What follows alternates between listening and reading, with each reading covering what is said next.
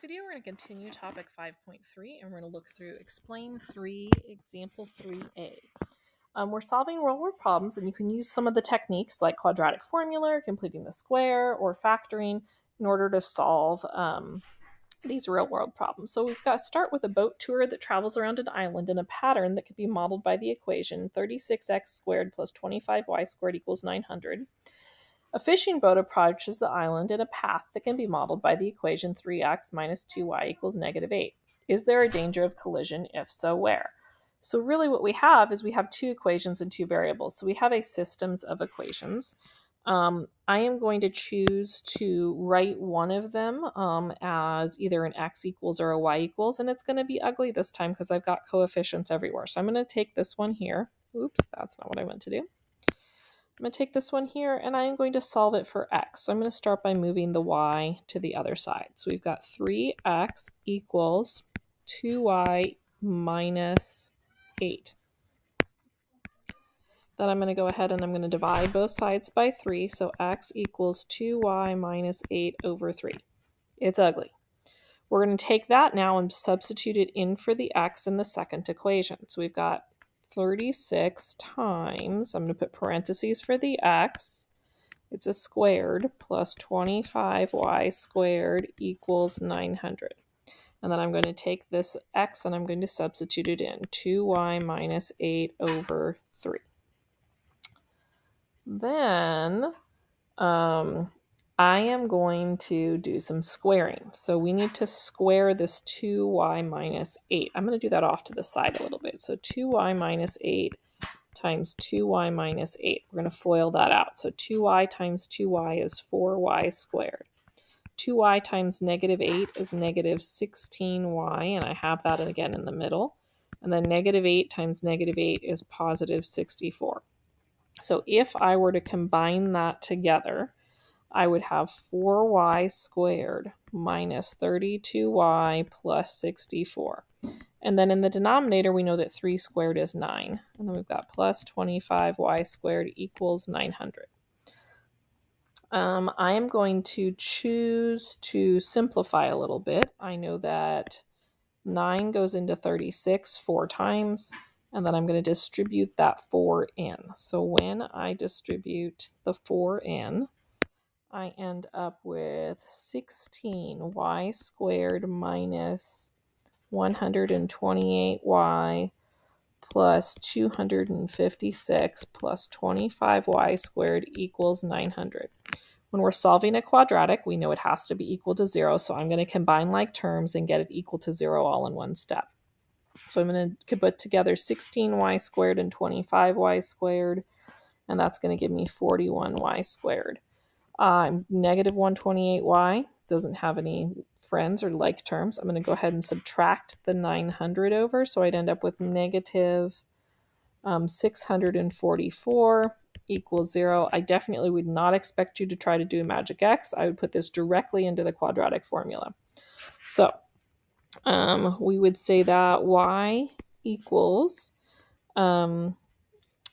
b, which is, or negative b, so negative 128 plus or minus the square root of negative 128 squared minus 4 times 41 times negative 644 all over 2 times the a value 41. I would most definitely, that's a double negative, is going to go positive. I would most definitely just go ahead and put this into my calculator, and we're going to go ahead and do a decimal point because it's a word problem. That would make the most sense. So let's go ahead and put this into Desmos really quick. So we have, I would probably get, I'd probably put parentheses. So parentheses 128, and you can only do plus or minus. You can't do both, so we'll have to do two calculations. So plus, I'm going to type in SQRT for square root, and then do 128 shift 6 for squared, and then minus 4 times 41 times negative 644, and then close the big parentheses and hit the divide key to get a division sign, and then I'm going to do 2 times 41. So one of my answers is 5.82.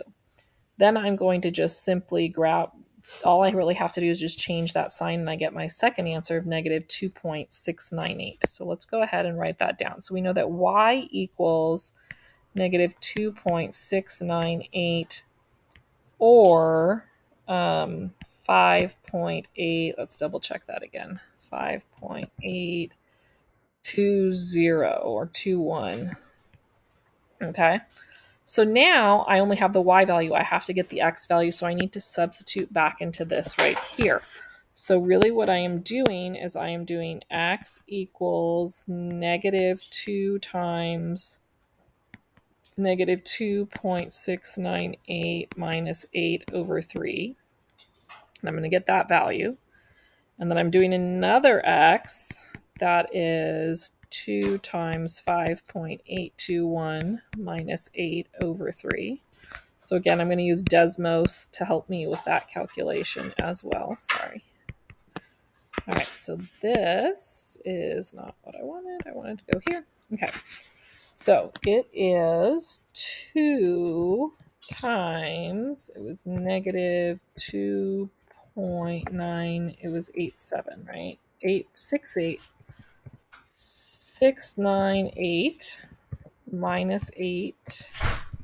Oops, and I should have used some parentheses, divided by 3. So that is negative 4.465. And then I can either just change that number, or I can copy it, Control C, Control V, and then change the number, so I don't have to type it all in again. And this is 5.821 is what we rounded to. So there's my other answer. So we're going to go ahead and put those values. So this is negative 4.465. Oops. And then the other one was 1.2. Ooh. 1.24.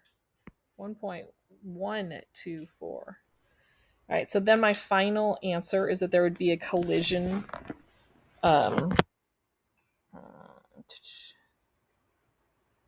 So the boats could collide.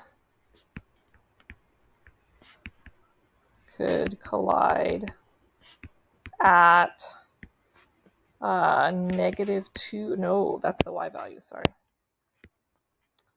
At negative 4.465, comma, negative 2.698, and, sorry, it should probably be or, at 1.214, 5.821. I believe, and your book looks like it's rounding to the 10th place. I always round to the 100th place.